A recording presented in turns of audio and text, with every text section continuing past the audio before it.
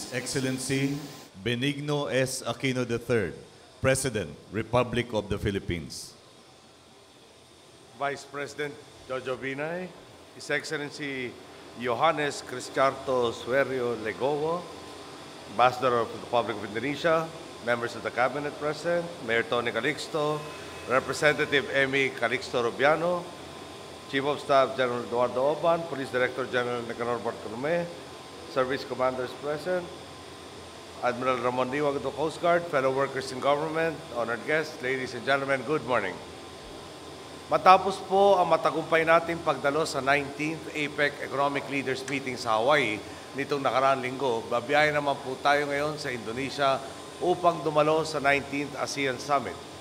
Bilang isa sa mga tagapagtatag ng organisasyong ito noong 1967, napatunayan na po natin ang halaga ng pagbibigkis ng mga bansa sa Timog Silangang Asya sa mga aspetong politikal at pangkabuhayan.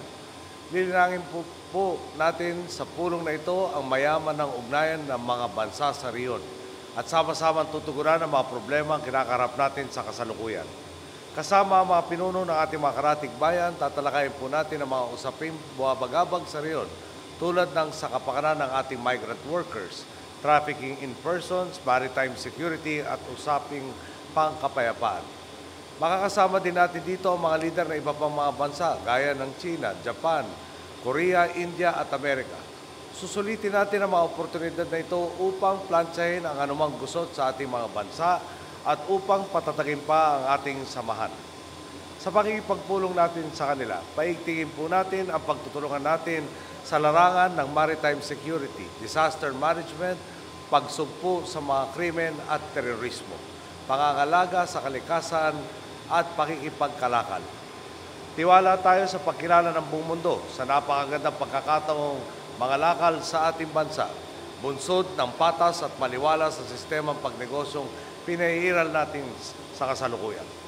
Hindi lang po ang mga negosyante ang makikinabang dito dahil katumbas ng ipapatayo ng negosyo ay ang pagbubukas ng oportunidad para sa maraming Pilipinong makapagtrabaho at iangat ang antas ng kanilang pamumuhay.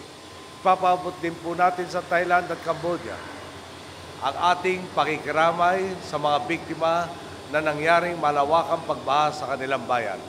Alam naman po natin ang hirap at pagdurusa na idinudulot ng ganitong mga kalamidad, lalo pat madalas din natin itong maranasan dahil sa kaliwat kanang pagbisita ng bagyo sa ating pong bansa. At alam din naman natin na sa mga trahedyang tulad nito, sinusukat ang tibay at tatag ng ating pong bayanihan. Sa pakikipagtulungan po natin sa ating mga karatig bayan, mapapadali ang pagtugon sa mga problemang nagistan natin at sa mga umuusbong pang hamon at suliranin sa riyon. Sa mga pagkakataon din pong tulad ito, na ipapakilala natin ang bagong Pilipinas, malayo sa Pilipinas na binabatikos dahil sa katiwalian at tinahamak ng kahirapan. Maganda na nga po ang simoy ng hangin sa ating bayan dahil sa malinis nating mga adikain at mabubuting bunga ng ating pagbabagtas sa tuwid na landas. May tiwala ang mga Pilipino sa ating makabuluhang serbisyo publiko at pataas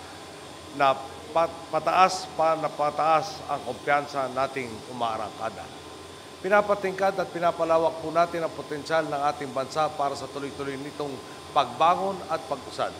Ipagpapatuloy natin ang puspusang pagsusumikap dito sa ating bayan at sa iba pang bansa upang lalo pang maipakilala ang bagong sigla at umaliwalas na buhay sa Pilipinas. Sa ating pong pagtutulungan, malayo pa ang ating mararating at marami tayong maaabot ng mga mithiin. Maraming salamat po. Magandang umaga po sa lahat.